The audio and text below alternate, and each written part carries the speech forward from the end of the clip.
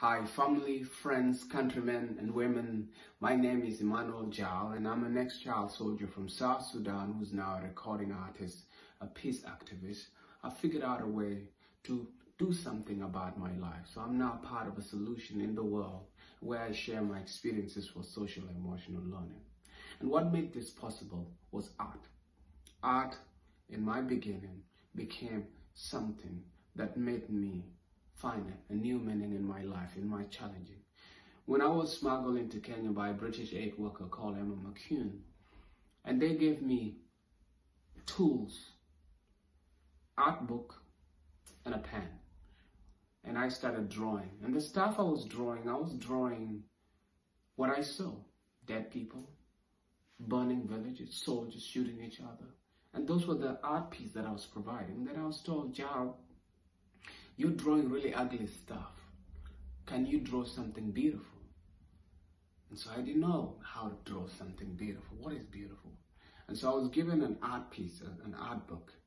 And this art book, there were several art books. So there was this hippo that, to me, I found that hippo amazing. And I started drawing the hippo. And I can still remember how to draw that hippo and a banana and a rock on it.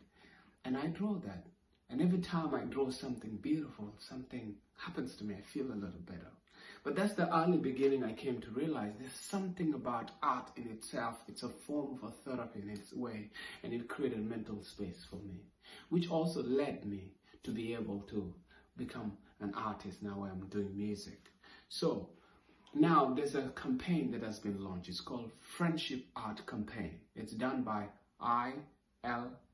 ILFP, which is I love first people. I love first people. So if you want to know about it, it's ilfp.ca. And basically what they're doing is they want us to create a box that we can fill with beautiful things. An art piece that they can send those ones to children in remote areas in Canada. Now these kids are so far away from the cities.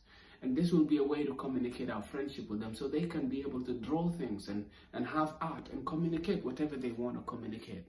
Art gives us an expression in which we can communicate at a subconscious level without being afraid. And art has got a way in which we can express ourselves better without words. And what we could put out could communicate powerful things. And so this is an opportunity that we've been given to walk in our purpose. And it's part of United Nations Sustainable Development Goals. Now, as you listen, if you want to know more about it, I would ask you to go to ilfp.ca. See you.